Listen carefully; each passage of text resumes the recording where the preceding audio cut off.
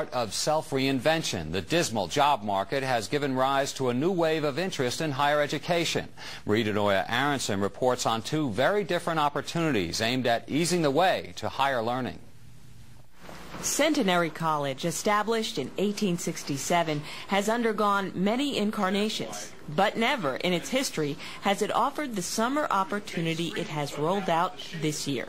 Take 2 courses either on the grounds or online and get your lodging in their dorms free, an $1,100 value.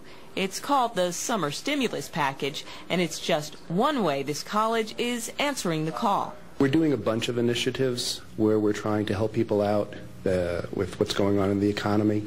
We are just finishing up an initiative where we're giving a free course to people who are disengaged from their employment. We're offering a 30% discount to veterans and active military. The summer program is aimed at 2 populations: current traditional centenary students who need a financial break. By taking extra courses during the summer and living on campus for free, it shortens the number of semesters, which saves money. The other population, those recently and suddenly laid off mid-career. A lot of people coming in also want to know what kind of job is more self-rewarding rather than, a big salary. They want to do something that they've always wanted to do, or maybe they want to give back in some way. No, I've never won anything in my life. Meet Linda Guido, working mom of 2 and online college student, thanks to a program called Project Working Mom.